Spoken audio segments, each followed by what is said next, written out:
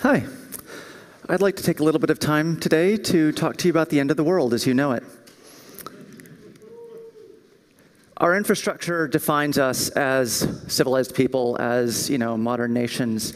We live and die by it, and we rarely even know it's there. We live in kind of this very thin little layer of sociality on top of huge and poorly understood accretions of infrastructure. By definition, we really only notice it when it fails. One morning you're sitting there having a perfectly reasonable cup of coffee, and you read in the newspaper that the economy has collapsed and the money that you bought your coffee with is now worthless. Except, of course, the paper went bankrupt last week, and an oil shortage has stopped coffee shipping in from the plantation, and the power's out anyway, so there's no energy to heat the water with. Things can go from relatively normal to very grim in much less time than you'd expect. So why does our infrastructure keep breaking? We hear on the news that, we see these large-scale systems, like the banking system, suddenly explodes when everyone thought things were going great. Boom, no more banking system, or no more banking system is the way we thought it worked. Why do systems that used to be reliable and that we thought were well understood suddenly seem foreign and inherently unreliable? When you take a look under the covers, our infrastructure is really actually in pretty terrible shape. We're falling further and further behind in maintaining what we have, and we're increasingly unable to catch up with the kind of basic maintenance that we should have been doing decades ago. Moreover, as a society, we haven't actually realized how bad the situation is yet. There are a lot of factors that can be seen as contributing to this, and they all operate at pretty fundamental levels. Capitalism works on the basis of the extraction and accumulation of value. Corporations have an impetus, and indeed, in most cases, an onus to extract as much surplus value as possible from the world around them. If a maintenance budget can be cut, it will be, until a system fails and forces that corporation to spend money on that maintenance budget again. Governments are subject to the same logic. The same forces of accumulation and ever-improving efficiency affect the government world just as much as the corporate world. This leads to a situation where we have systematically underinvested in all of our existing infrastructure wherever and whenever possible. In the United States, this is to the tune of something like $5 trillion or more just to maintain basic things like sewer systems and the power grid and the highways and the water system. Money is much more likely to go into building new infrastructure, which brings, in theory, new revenue streams. So we can picture our collective infrastructure as suffering from a cumulative economic deficit. In the long run, of course, this is ridiculous. The cost of infrastructural failures greatly outweighs any gains that you get from shaving maintenance budgets. Furthermore, you can predict a maintenance budget. You can say, oh, well, we think that this part is going to have to get replaced every 10 years, so we'll just replace it every 10 years. If then that part fails unexpectedly because you haven't replaced it in 20, who knows how much that failure is going to cost you. Maintenance budgets are predictable. Catastrophic failure costs aren't. Infrastructure tends to have, when it's physical hardware infrastructure, tends to have predictable lifespans. Understanding this requires a long-term perspective. A lot of the infrastructure that's currently aging out was built after the Second World War, and that infrastructure now needs to be replaced. We're just not doing it. Businesses think in terms of quarters. At best, businesses might think in terms of years or a couple of years. Politicians think in terms of election cycles, maybe 5 or 10 years if you're lucky. Civil servants, once they had the experience to understand that they need to be doing long-term thinking, if you're lucky, they think to the end of their career. That might be 20 or 30 years. We need people who are thinking on the scale of centuries, on the scale of half centuries, because that's the scale that infrastructure fails on. So we have a time mismatch between the way we think about our large systems, and that time mismatch is what drives this misunderstanding of failure. In any given 5-year period, you're probably fine. Over a 50-year period, you're almost certainly going to have a catastrophic failure if you don't maintain basic systems. A lot of our infrastructure is seriously over capacity. We can't afford to fix this. Our road systems are routinely handling far more traffic than they were designed for. In the West, we've found that we simply can't keep up at all. It's financially impossible. Traffic will expand to consume all available capacity. If there's less traffic, people move further out into the suburbs. You need traffic to force people to live closer in, but This means that you then have road systems that are fundamentally overburdened, and you get things like bridges falling down when you don't expect it. Even building heavy transit lines is not really affordable. It's taken New York 50 years to build the Second Avenue subway line. They still haven't found funding for most of it because building a new subway line through a first world city is fantastically expensive. So the system runs way over capacity, and people just sort of deal until it breaks. There are other, even longer term forces which are kind of triggering this whole thing. The money that the West built our infrastructure on, the infrastructure that gives us these very nice standards of living that we enjoy out here, was built on the colonial legacy. We have been able to do as much as we have because over the past 500 years, people from the first world, people from the West, went out to the rest of the world, took absolutely everything that was worth having, and shot anyone who got in the way. This gave us a fair bit of money because the rest of the world used to have some nice things that we took. So we've built ourselves this unimaginable standard of living and, used this bolus of wealth, but we've pretended that this gain was actually just income, that was just how the world worked, that we were actually just that rich instead of that this was this temporary benefit, that it was income, not theft. It's not, and that money has mostly been spent now. If you haven't noticed, the West is increasingly going bankrupt. Entire companies are defaulting on sovereign debt, or countries are defaulting on sovereign debts, partially because they made bad bets, but also simply because the money that used to be sustaining them is now running out. We're facing an environmental deficit. The infrastructure that we built over the past couple of centuries was built in a completely unsustainable manner. This has been both part and parcel of colonialism, but it's been going on for a lot longer in different societies. We can see as part of the historical record, instance after instance of civilizations that didn't realize how heavily they depended on some natural resource, overconsumed that resource, and the civilization just disappeared. There was an entire delightful river valley civilization in India that just vanished when they ran out of water. We have our own resources that we're running out of. The infrastructure and the societies that we've built have been designed around a set of assumptions that we're finding out now are no longer going to hold true. Fixing this means that we can't only just patch and repair the existing infrastructure and try to keep up with the capacity, which we already can't do, but we actually have to radically reinvent it, which we can't really conceive of how we do. And really, we'd kind of like to do this in a way that doesn't disrupt these very nice societies that we've built on top of this infrastructure. We don't have the understanding of the time scale. We don't have the conception of the scope of the problem for how to fix this. We are operating we are trying to do this large-scale collective action in the context of a society which favors individual gain over social good, which means it's mostly just not happening. So we've got a bit of a problem here. You can't you can't fix a problem that you don't understand. So let's take a look at how things fail. You can fit failure into two fairly easy categories to understand. There are simple failures. Simple failures are not generally a big deal. Like a key structural member in a bridge breaks and the whole thing falls into the river. So a few hundred people die, but unless you're on the bridge, that's not really a big deal. Except, of course, when that bridge is also the link between your island and the mainland, and now your shipping networks are cut off, and you're in immediate danger of starving to death. This is a chain failure, and this is where things actually start to become problematic. The hyper-connected nature of modern infrastructure means we see more and more of these chained failures. The banking system is a chained failure. There were a few things that blew up that took down things that should have been completely independent, things that people had sworn up and down couldn't possibly be affected. Oops. Chain failures occur inside single infrastructural systems as well as between them. Large-scale electrical blackouts are another obvious chain failure where you have a single power substation that blows, load shifts around, the next power substation gets overloaded, that blows, and then all of a sudden the entire western or eastern seaboard of the United States is off the grid.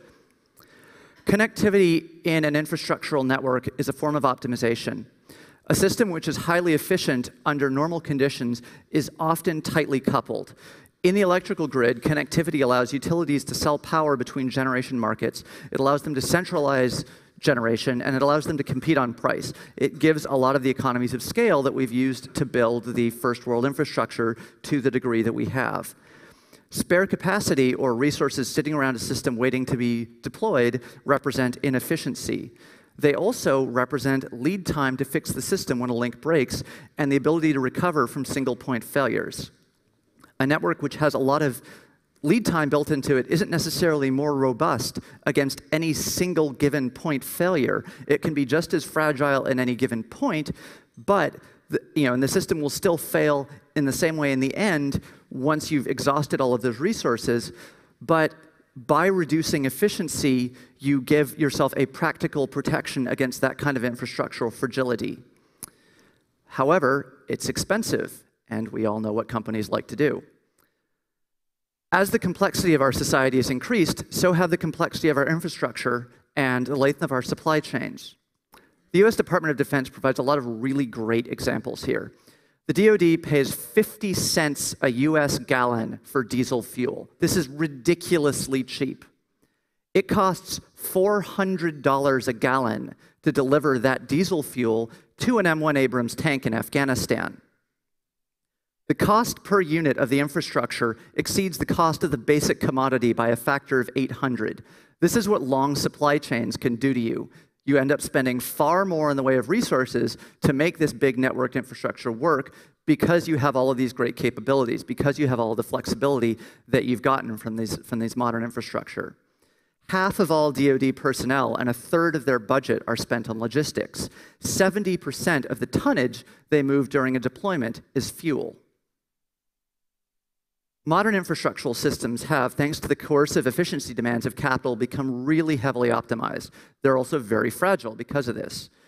When failures happen on a much longer timeline than efficiency gains, centralized, efficient, cheap, and brittle systems look like a great deal. When you're only looking at the quarterly report and you don't see that every 10-year failure, it looks awesome. In our banking systems, we've gone a step worse. We've magnified the negative effects of failure via leverage to provide marginally more short-term gain. In exchange for a decade or two of year-on-year 12% gains, we've racked up enough exposure to failure such that when the crash finally hit, it wiped out all profits from the entire history of the banking industry. Chain failures tend to have an accelerating effect. A single trigger hits, possibly randomly, and then the system attempts to adapt. It burns through whatever stored resources it has. When the accumulated stress triggers the next failure, most of the system's resources have already been expended trying to fix the first failure, making the second failure move that much more quickly. Now the resources are gone, there's no buffer, the system fails immediately to the third system, and then you get this chain that the further down the chain you go, the faster the brakes accelerate, which is why you can end up sitting around one morning having your coffee, and then the next thing you know, it's complete chaos. Understanding how a system will fail is hard because we're not always aware where the dependencies are. So let's look at this from a really immediate perspective. You're sitting here right now in this room. In the event of a serious structural failure, like say the imminent and immediate collapse of the euro, there are about 6 ways that you can die. If you get too cold, too hot, too hungry, too thirsty, too sick, or too injured, you die. You cannot fix any of these conditions or any of the things that lead to these conditions on your own as an individual. Under the status quo, the systems that can fix any of these things succeed or fail at a much larger scale than any individual. We can divide the world into about 4 levels of scale: the individual, the group, which is anything sort of between a family and a village, the organization, a large company or region, and the nation state. Let's take a look at just hunger.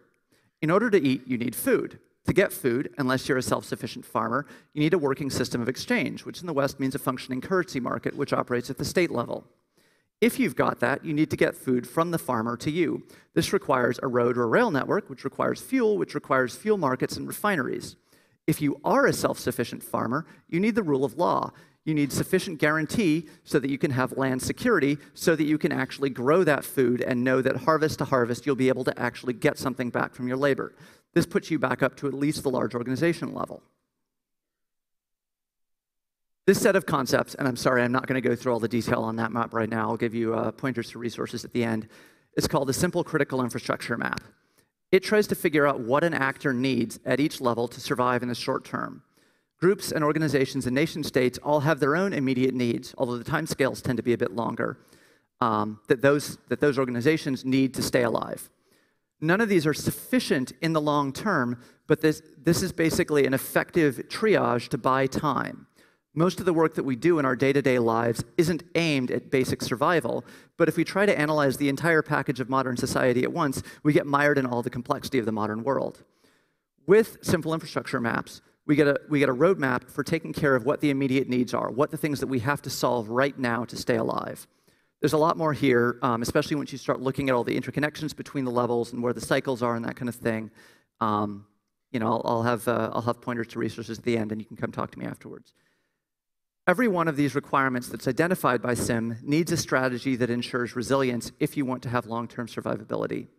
The closer you get to the individual, the more immediate those needs are, and the more immediate that resilience strategy needs to be.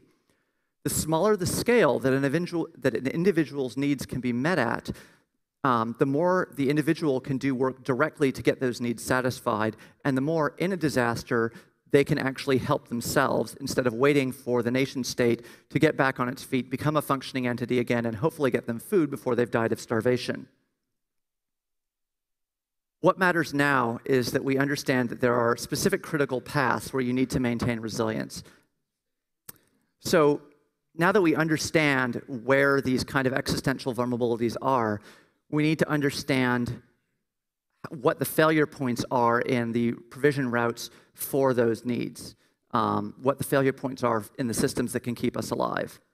Ideally, we'd like a tool that gives us actionable information about mediations for those failure points, or at least lets us compare different solutions for the same kinds of need. Conveniently, there's an analysis tool that lets us do exactly that, from right here in the computer security world. Threat modeling at the most general level is a methodology that lets you understand how a system can fail. It lets us model the different intentions of multiple actors, what constitutes a failure of the system for each of them, and how they'd like the system to respond to those failures. Again, I don't have time to get into all the details here, but I'm going to run through a high-level schematic of how a threat model works. Constructing a threat model is basically a four-step process. First, and this is an example from the software world because it's fairly simple and easy to get your head around, we identify all of the actors in the system. People and autonomous processes that use the system and make it work. Next, we define the set of assets in the system, all of the nouns that are present. Assets are concrete things we care about, like a bag of flour or a transaction on a bank account. Then we define what actions each actor is supposed to be able to perform on each asset and under what conditions. This defines what we call the business rules of the system, which is kind of the core of what a system is and does. For instance, you say, okay, this actor can perform this action, between the hours of 9 to 5, subject to the approval of a supervisor. Banking systems and that kind of thing have a lot of these rules that are factored very explicitly, but you can do the same thing for physical systems. Next, we take a look at each component of the action matrix that we saw on the previous slide and come up with the set of things that aren't supposed to happen in the system. There are two related sets here. There's a set of denial of service attacks, which are some actor preventing some legitimate actor from doing something. And then there's a set of elevation of privilege attacks, all of the things that we don't want somebody to be able to do, like steal that bag of flour that you were planning on eating. Together, these are the set of all potential threats to the system, all of the things that can violate the basic agreed-upon function. In any real system, it turns out to be the case that a lot of the potential threats we simply don't care about. They either don't make that much sense or they don't actually really matter. There's a subset, however, that at least one actor in the system cares a whole lot about. So each actor has a set of security objectives, which is the set of threats that they care about, the conditions that those threats can come into effect on, the configuration of the system that those threats can be realized in, and what they'd like the system to do in that state, how they'd like the system to respond. Do we want to just detect the system and notify on it so that we can fix it later? Do we really need the system to stop this, et cetera? Can we just ignore this? Security objectives are really vital. They tell us what we need to guarantee in order to maintain system security and integrity. So this is the process by which you ensure that some warlord doesn't steal all the food off of that aid truck. Whereas they may have a completely different set of objectives. In adversarial systems, which many resource distribution networks are, which is about half of the systems that we care about, the security objectives of different actors in the system can be in direct conflict. Sometimes these conflicting objectives can be resolved by changing the system so it can operate more harmoniously. In a lot of other cases, though, in most other cases, all parties to the system just have to agree on a subset of the objectives or seek out some kind of social solution. This isn't a method which will solve the social problems. It just points out the social problems and the implementation problems so that you can figure out how to make the system respond better to failures. In either case, having this kind of formal understanding of the business rules and the security objectives of a system enable you to actually have that conversation. Once we've got an idea of what our security objectives are, we can model the data flow through the system or the general flows through the system. In a computer system, we look at data stores and processes and interconnects. In physical systems, we can construct similar diagrams, but in physical space, moving real objects around. For each action, we then build out a use case that describes each step of how that action is implemented. Each step of how process gets transmitted, each step of where the food goes, who signs for it, that kind of thing. Taken together, a use case describes all of the aspects of the actual functioning of the system at the level which is relevant for our analysis. Fourth and finally, we can use this process called HAZOP, which is this awesome thing that came out of the chemical engineering world, where they've done a certain amount of work on resilient infrastructures, even if it doesn't always work. This is short for hazards of operations. It's a structured vocabulary that's designed to let you take a look at the way a use case is described, the way a system is supposed to function, and figure out for each step all of the things that might go wrong, what the possible consequences of those failures might be. So we cross-reference each possible failure with the security objectives of the different actors and ensure that the system has then implemented those security objectives. The same thing could be said for reliability objectives, all sorts of different kinds of issues where you need to guarantee that the system is going to function appropriately. We can look for cases at this point, now that we understand how the system can fail, where failures chain and where we can get those connected chained failures, which is what makes these individual single-point failures really dangerous. Once we've detected places where a single point of failure can cause cascading problems, we then have this roadmap where we can change the system, where we can redesign the system, where we can evaluate alternatives and say, okay, does this system give us what we need? You can adapt this to a pretty wide variety of situations and systems. In addition to the sort of more traditional software systems I work with on professionally, I'm currently doing work towards threat models for things as diverse as the new Icelandic National Constitution and the combined human and software processes for emergency information sharing in the Ushahidi system, where you've got things mixing in between the physical world and the electronic world. So threat modeling alone isn't the solution to infrastructural analysis. There's a lot of existing tools that come out of the various engineering disciplines that build all of these systems. There's a lot of different analysis tools for electrical grids and that kind of thing, but they tend to only think inside their system, so we need tools that can bridge the gaps between systems, bridge the gaps between infrastructures, and understand how societies fail across infrastructural networks, how infrastructures cause each other to fail. And a lot of those systems are aimed at things like resources or, efficiency, that kind of thing. They don't necessarily give you this sort of understanding of where the power structures are in these systems. So when you look at the world from this perspective of system failure, it's kind of hard to understand sometimes why we don't have resilient infrastructure already. Many of the reasons are pretty obvious once we've discussed. You have over-optimization, failure to understand chain failures, that kind of thing. But one of the things that's really kept us tied to these very top-down, centralized, fragile systems is basically that the structure of our infrastructure mirrors the socioeconomic power structures that we've built, that we've used to build it. Infrastructure can be seen as a tool of social enforcement. If there's one power company, everybody has to pay their power bill. It gives you this sort of centralizing function. Decentralized infrastructure means that it's a lot harder to use infrastructure as a tool of social enforcement. When systems fail, resilience doesn't just give us technical options and a better chance at immediate survival, it gives us social options, other than simply paying more and more obeisance to the powers that be in hopes that they'll turn the lights back on and give us food. Resilience makes us equal partners in what happens, good and bad. Fragile systems make us starving peasants.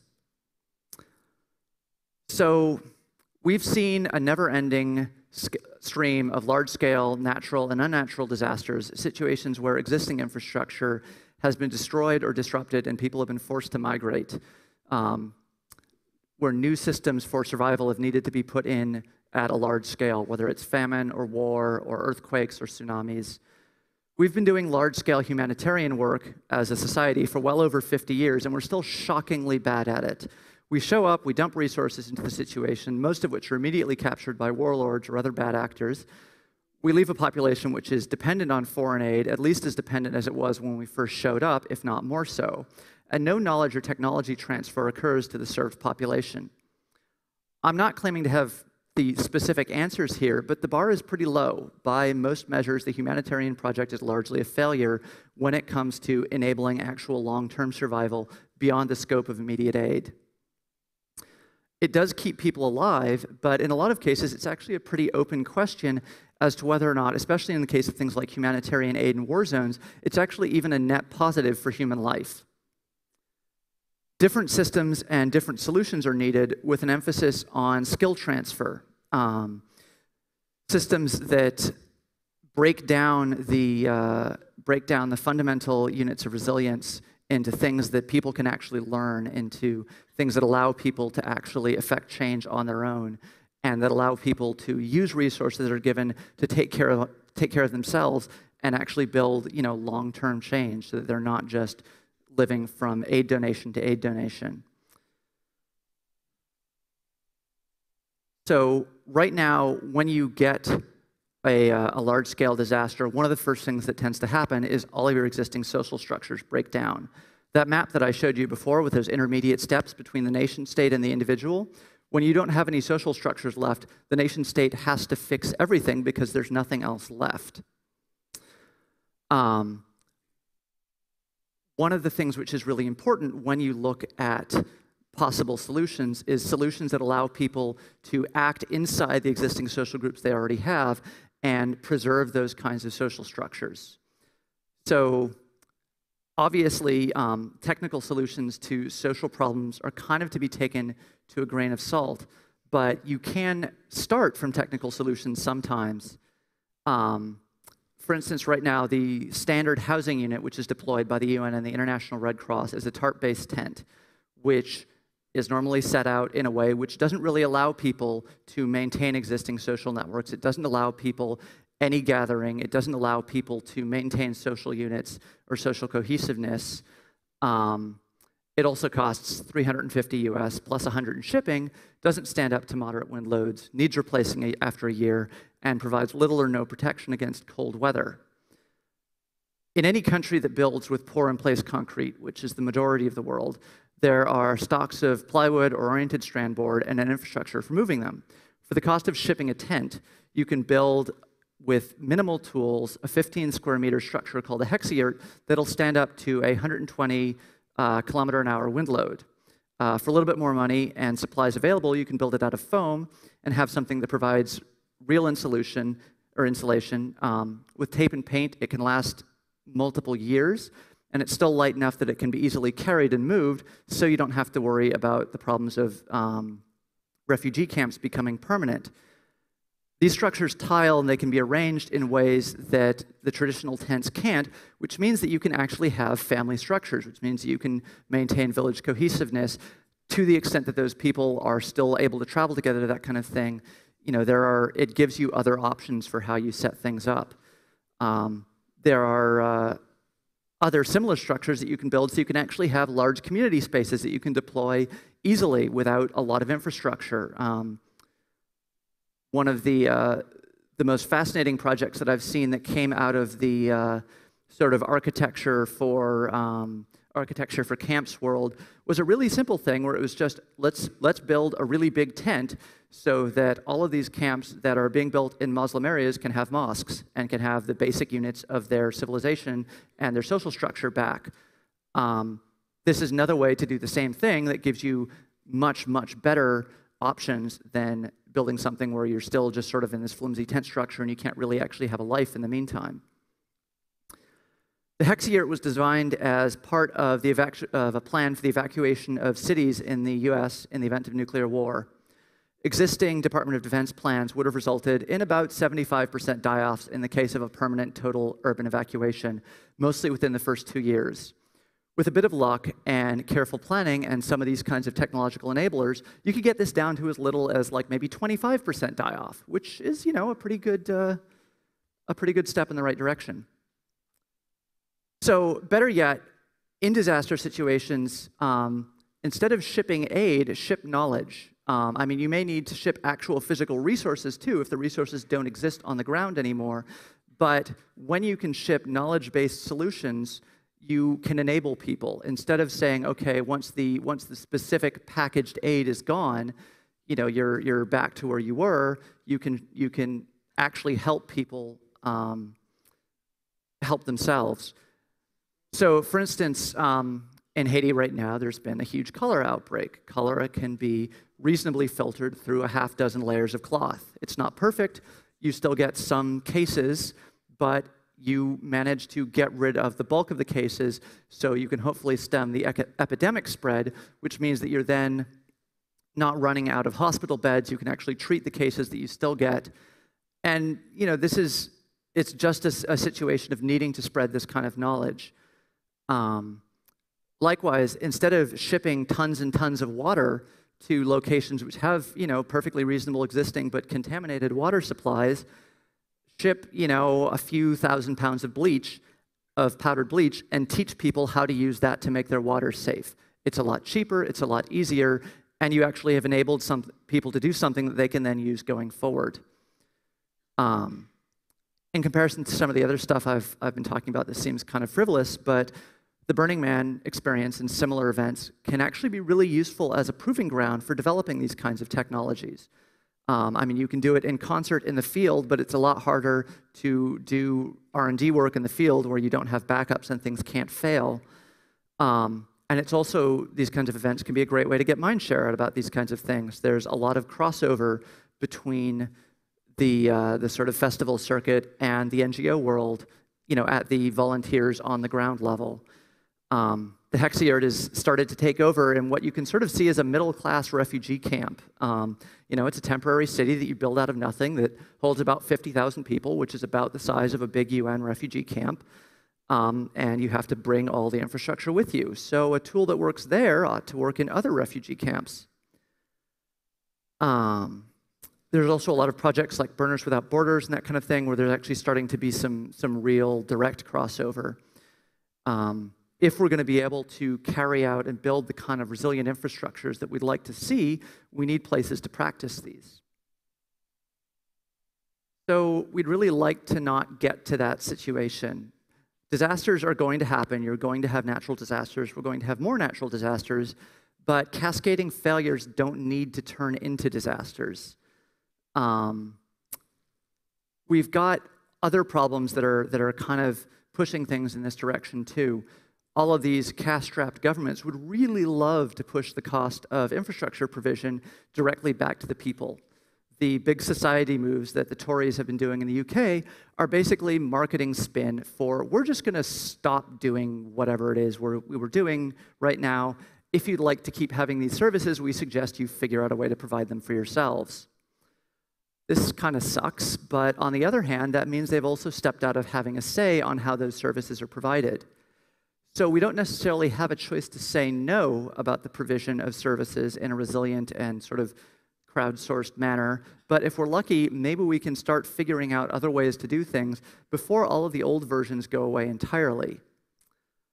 Since it's up to us to figure out how they work, we don't have to, and almost certainly can't afford, to go with the old top-down power structures. So the maker culture and the maker movement is actually really a shining hope here. Right now, a lot of what we're building are basically toys and gadgets. They're really cool toys, but they're not actually that useful. I'm looking forward to seeing the movement starting to grow up a bit and starting to take on more serious problems. You know, we've got the tools, we've got the network, we have the understanding of how to build things, we have this, you know, increasingly large skill base. Why don't we start solving real problems for real situations? Why don't we start working on building real infrastructure that we can deploy to the field to solve the problems that we need to keep us alive? One of the other reasons why I'm really interested in seeing the maker movement kind of stepping in and providing some of these solutions is the maker movement tends to think about intellectual property in the right way. Intellectual property for the design of tools for resilience is socioeconomic power structure destiny. One way or another, we're going to end up with resilient infrastructure because non-resilient infrastructures are going to cease to be functional. However, companies can build resilient infrastructure once they realize that they have sufficient impetus that they have to. If companies and corporate organizations build that infrastructure, they're going to build it under the same IP rules that we've seen them building everything else under. So if we like to have the freedom to actually, mess with our infrastructure, to change it, to fix it, to make it work better, to get out of these power structures that we're seeing ourselves locked into, then we need open, resilient infrastructure. IP could be the tool that'll force us with a top-down hierarchy with bottom-up infrastructure, but maybe we can get open hardware infrastructure. Maybe we can build the new power generation network that we're going to need once grids start becoming more and more unstable because all of the coal-based power plants aren't really working so well anymore and don't really have the supplies that they need. Maybe what we build next time can actually be something that we can modify and that we can share. The existing green movement has done a lot of really good work, but it's also really bad at engaging with the powers that be. The maker movement may not be so bad. A lot of people in the maker community do work at big corporations, understand how some of these power structures work. It doesn't have to continue being the same way where big corporations and the state are always the enemy of any kind of progressive work. And I understand that in Europe, you guys have things a little bit better than we do in the US, but the issue is still there. Very few people in the green movement want to have anything to do with entities like Walmart and the US Department of Defense. And yet these organizations have more of an effect on the environment than anything that any one individual, any group of individuals could possibly hope to do. Walmart decided 4 months ago that they were going to start tracking sustainability for every product that they sell, and they were going to start pushing organic food into every location. This single decision by one corporate agency, one corporate entity, will have more of an effect on the global industrial food network than the entire past 40 years of the green movement. If you can't work with agencies like that, you can't get the kind of large-scale change that is needed to make new resilient systems actually take off into a place. So the DoD accounts for 2% of all US fossil fuel consumption. They also have a larger resource and development budget than any other single entity in the world. And when they deploy a piece of technology, it immediately hits the kinds of numbers that you need for cheap scalability and industrial production. The DoD has decided that by 2020, 50% of all aircraft fuel will come from non-fossil fuel sources. 50% of all DoD aircraft fuel, which is their single largest share of fuel use. The best candidate there right now looks to be algae-derived fuel. By 2040, they intend to use no fossil fuel. We'll see if there's fossil fuel left for them to not use then. But this is great. It means that whether or not we can continue justifying the carbon emissions in the future, this single act, this single choice, which they've realized, oh, we have to do this. I mean, they were forced into it. But this single choice on their part means that it's much, much more likely that civilians will be able to keep flying. If there wasn't this kind of large-scale development of non-fossil derived Jet A, we'd all get stuck on the ground. I like traveling. I'd like to keep traveling, so that's great. Maybe we should work with people like this who can have this kind of scale and have this kind of reach, and as we build these technologies, not assume that they are always going to be the bad guys. Also, they've done a whole lot of research into things like supply chains, into how they fail, how they don't fail, and how they can scale. You know, the DoD doesn't like the fact that it costs them $400 to ship a gallon of diesel fuel. They'd really like that to be cheaper. Maybe we could help figure out how to make it cheaper for them and cheaper for us. This has some implications that we may or may not like, but at a certain point, if you want the tools to solve the real-world problems that we face, you have to go to the people who have the tools right now. So let's get to work while we still have time.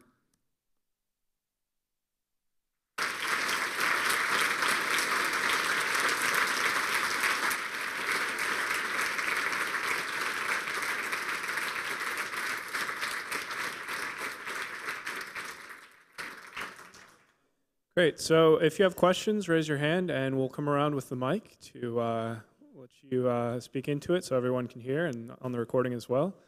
And yeah, we'll get started. And we'll start with a couple of questions from the outside world on IRC. Hello? Okay. One question from IRC is, yeah, don't you think that people can actually manage to survive after a big system failure and by growing crops and by themselves and things like that? Apparently like they did after World War II in Germany. I'm not sure that's actually true, but that's what is asked. So yes, people can, but there's not a lot of room to grow wheat in the middle of large cities. And that's where the people are, and you have to move the wheat from the fields in the countryside where there's room to where the people are. Right now, we import, we as the West import a whole lot of food from a whole lot of other places. We have much less of the infrastructure that was still around in World War II and the knowledge to actually grow food ourselves, to grow food on non-industrial scales.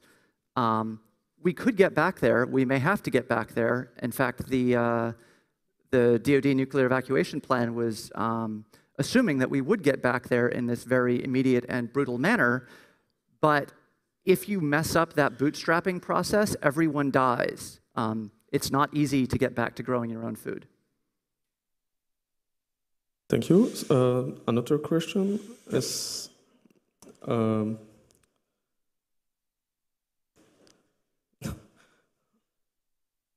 okay, as long as international aid organizations aren't giving knowledge, they are making money. And head of this organization are earning huge amount of money. How can we make them change behavior, if that makes sense? I'm not really sure. I don't know what the answer is as far as, I mean, I don't really have a good answer for that one. I mean, we're going to need larger social change to deal with the problems of people in the aid world taking a lot of money. I don't think that's the biggest problem. Somebody who's running an NGO taking down €1 million a year salary is not what is keeping the food aid from getting to the villages or stopping the food aid from providing a long-term sustainable solution.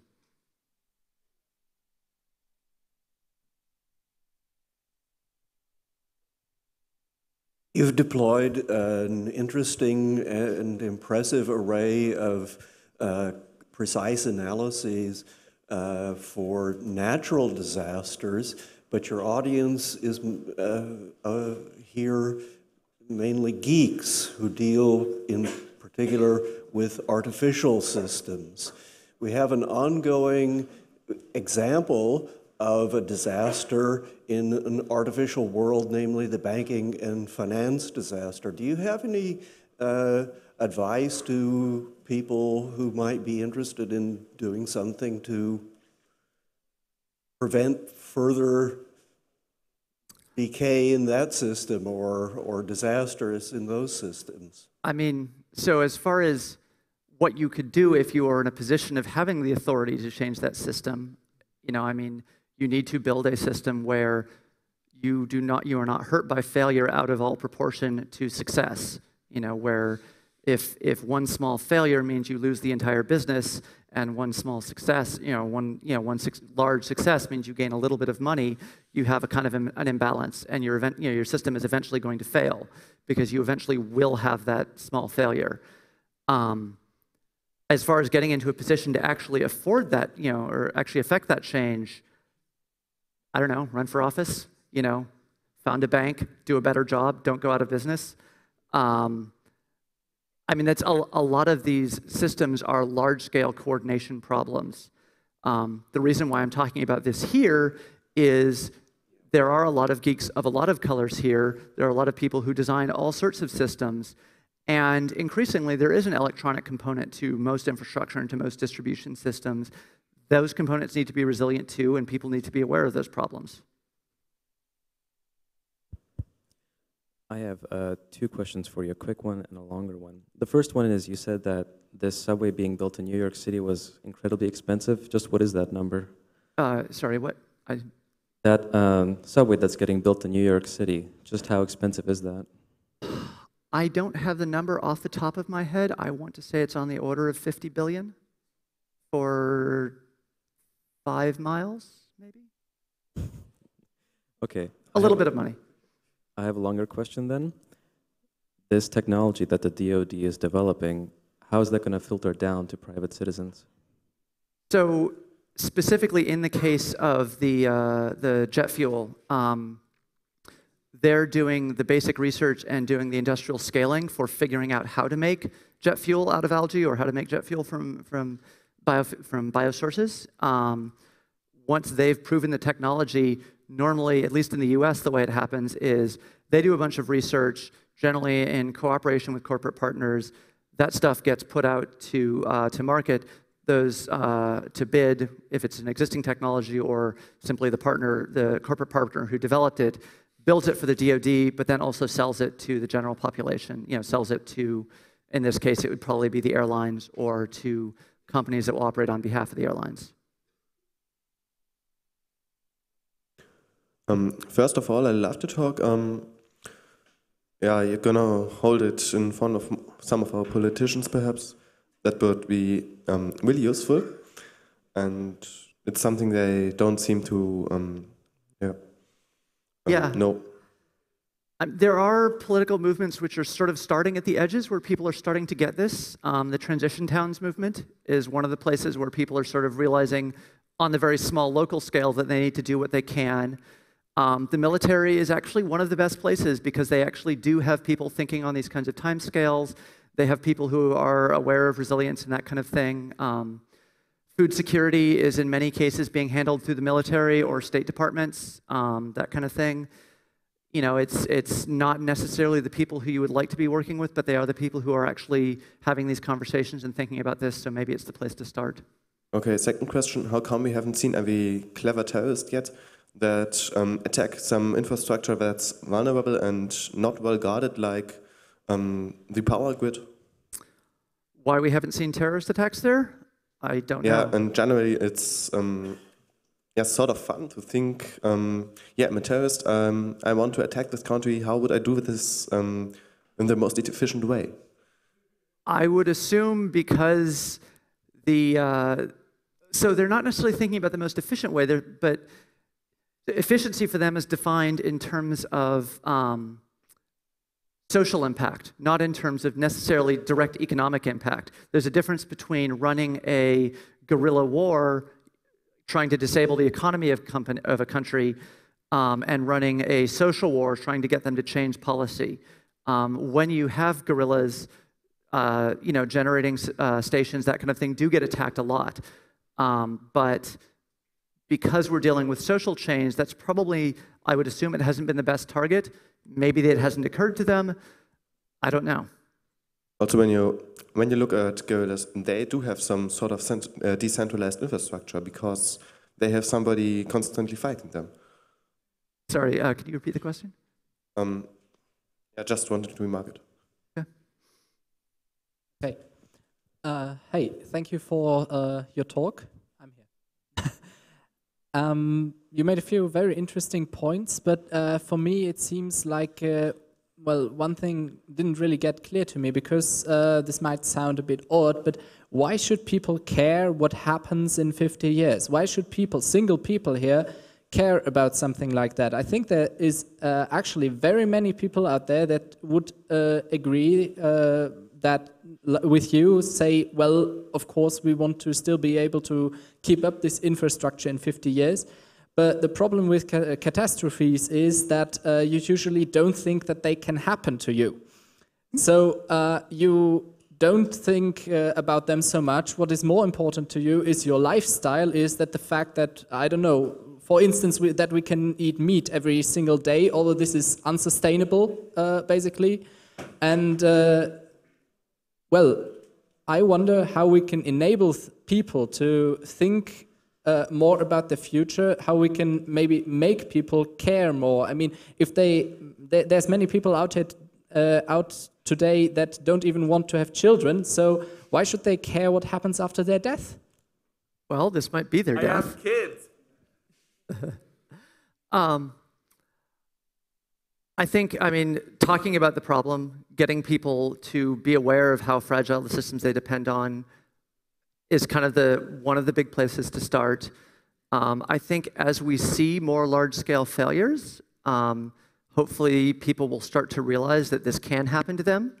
I think that as we deal with having to shift off of fossil fuels, that's probably going to be one of the big triggers, because then it's like, oh, I have to change my lifestyle in this actually fairly radical way, and I'm hearing this as it's in the news, and it becomes much more apparent. Maybe that will kind of help people wake up. On the other hand, there's also it's kind of likely that, yeah, maybe enough people aren't going to wake up. But on the other hand, so maybe people don't wake up, but we have these tested solutions, we have tools that can enable them, so that when they realize, oh, gee, I'm staring out at the wreckage of my civilization, someone can sort of hand them a nice manual for here's how you might get to live for another 10 years.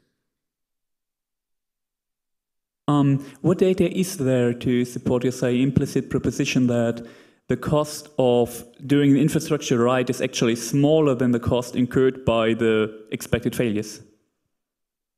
What do I have to support that, or what to? Yeah, so you said big catastrophes are ahead, and we should throw more resources at infrastructure. But, well, is there any data to support the proposition that the resources we throw at the infrastructure are actually less resources than we need to spend to, well, avoid all the damages from the catastrophes? I don't have numbers in front of me right now. I can dig some up and get back to you.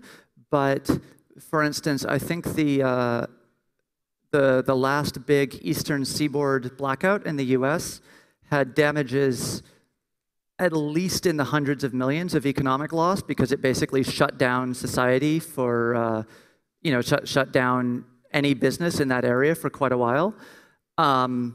That's not necessarily the scale of doing kind of basic infrastructural maintenance.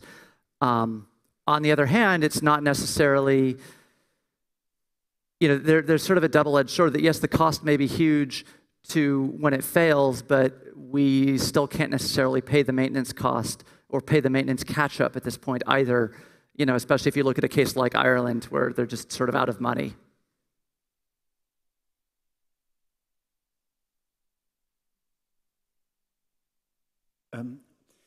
First off, I want to say to the one who asked about the terrorist attacks, there's maybe something to look in the history of German terrorism for you, because in the beginning there was a discussion about Gewalt gegen Sachen and Gewalt gegen Menschen, violence against things and violence against people. I think, well, it would be interesting to look at this to get a question, because why there are not so many attacks on the infrastructure as he's going to think. Second off,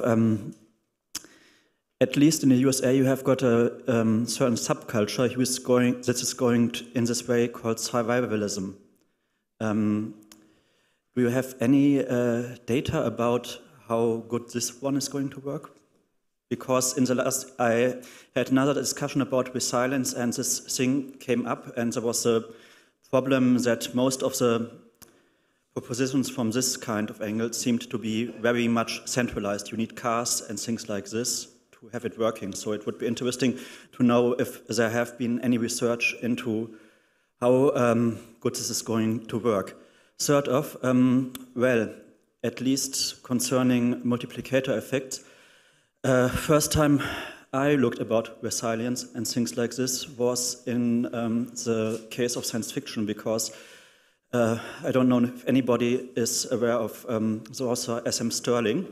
He's got a new series called Dice of Fire, where most of the modern infrastructure breaks down for reasons that wouldn't work, but well, you can think about it. So maybe using this as a trope in literature is interesting to multiplicate or to discuss the effects.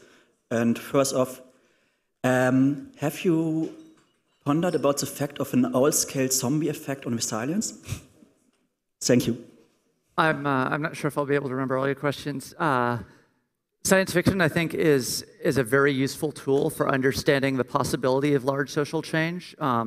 You know, to address the point about, you know, how can we make people understand that they have to deal with this.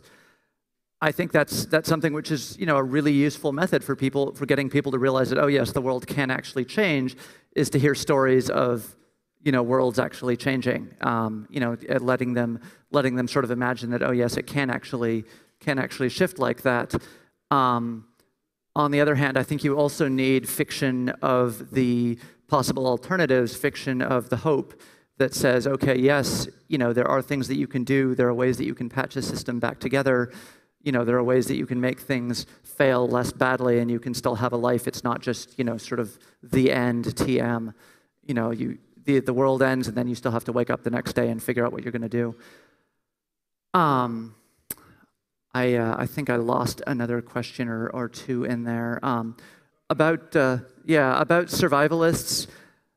In the US, one of the problems with the survivalist culture is it tends to be very isolationist, where people are like, I am going to have my compound in the woods and I will, you know, shoot anyone who crosses my land. And that's not the way rural societies work. You have to work with your neighbors. You must be resilient. Much of what resilience is people.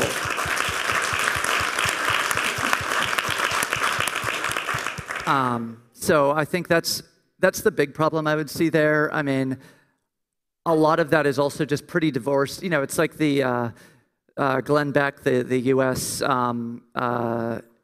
Conservative, whatever you want to call him, was selling this like survival food kit. It was a year of canned food. Great. What do you do the next year? So. I've got one observation and a question. The observation was about the good numbers about maintenance versus management of catastrophe. Aviation safety engineering for the last 60 years has fantastic business cases around all of this, and deep sea oil drilling as well. Recently, I think people in the Gulf of Mexico have a bit of experience with that. My question was, and it came up from what was described as discussion.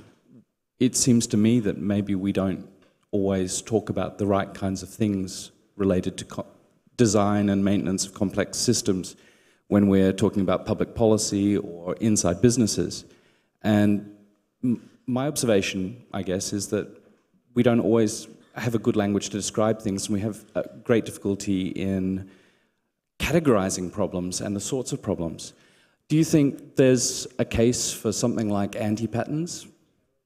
Quite likely. To some degree, that's what threat modeling attempts to do, is it's much more in detail than that. It's not describing just like kind of general patterns of failure, but it's saying, okay, let's have a way to actually talk about the way a system can fail. You know, it's something we see in the security world all the time, where we don't understand, like, oh, great, it's a buffer overflow. Well, what does that mean in the context of the system as an actual like business process? And I think we run into the same thing where we don't necessarily understand, you know, and hopefully that's one tool that can kind of lead in that direction. I think we do need a lot more language there, though. Oh, Ella, could I just, for a quick second? Normally we're supposed to cut off with the streams. We've actually had a lot of people in the peace missions who wanted this to continue. Should we give her another 15 minutes? Is that good? You want that? Okay, cool. It's done. Okay, is it on? Okay, my question would, yeah. What is this maker movement you mentioned? Sorry, can you repeat it?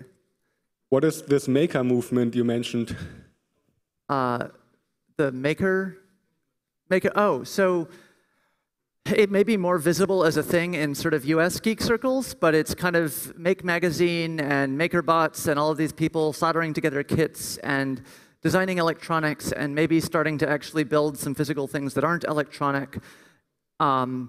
It seems to be sort of catalyzing as a bit of a social movement of kind of communities. The hacker spaces in the US tend to be a lot of the time somewhat heavily centered around physically making objects. I don't know if it's something that will end up having real staying power, but it seems like it might be really good if it ended up being a thing.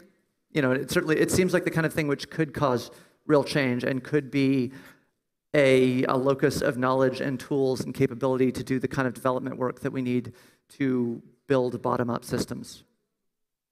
Thanks.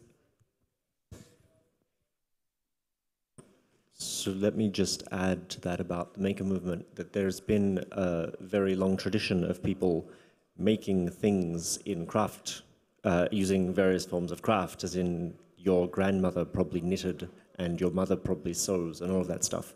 But the maker movement is embracing the idea of bringing technology and advancing the bounds of technology into construction that's done by individuals rather than by industry.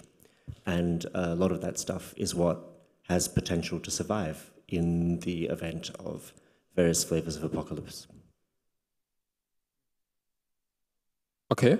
In the whole talk, or now, I'm missing one dimension, like the time scale. So I think it's you mentioned that it costs really much money to get gas to Iraq or any other place in the world, but isn't it the cost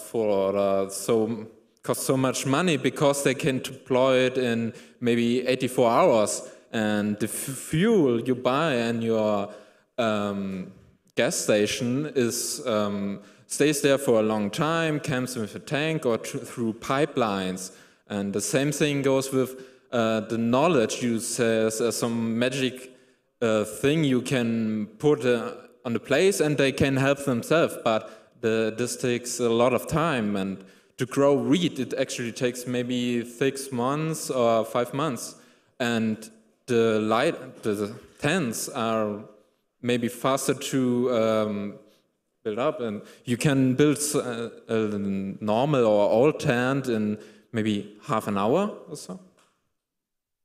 Yeah, I mean, the time factor is a lot of why it costs the DoD as much as it does. More to the point, though, is assurance that they need to know that they will have the quantity of fuel they need in the spot they need it when they need it. So they can't in Afghanistan just go drive the tank down to the local gas station and use the fuel that's already there. They need their fuel convoys, and a lot of that ends up being that a lot of the cost there ends up being like protecting that fuel in transit and that kind of thing. I think like a third or a quarter of casualties were related to convoys. So yeah, I mean, there is a time factor to a lot of this stuff. There's a time factor to when oil will run out. There's a time factor to how long you have to provision food. There's a time factor, after a disaster. And it does take a while to transmit knowledge, but there are also issues of fundamental strategy where right now, yes, okay, so great, NGOs may need to just drop ship, 100 tons of water for the first 72 hours, but that doesn't mean that they need to keep shipping in bottles of water 6 months after a disaster when they've had the time to do the education work and give people alternate resources. Because we were talking about threat modeling, did anybody build this in software, perhaps even publicly available, openly accessible?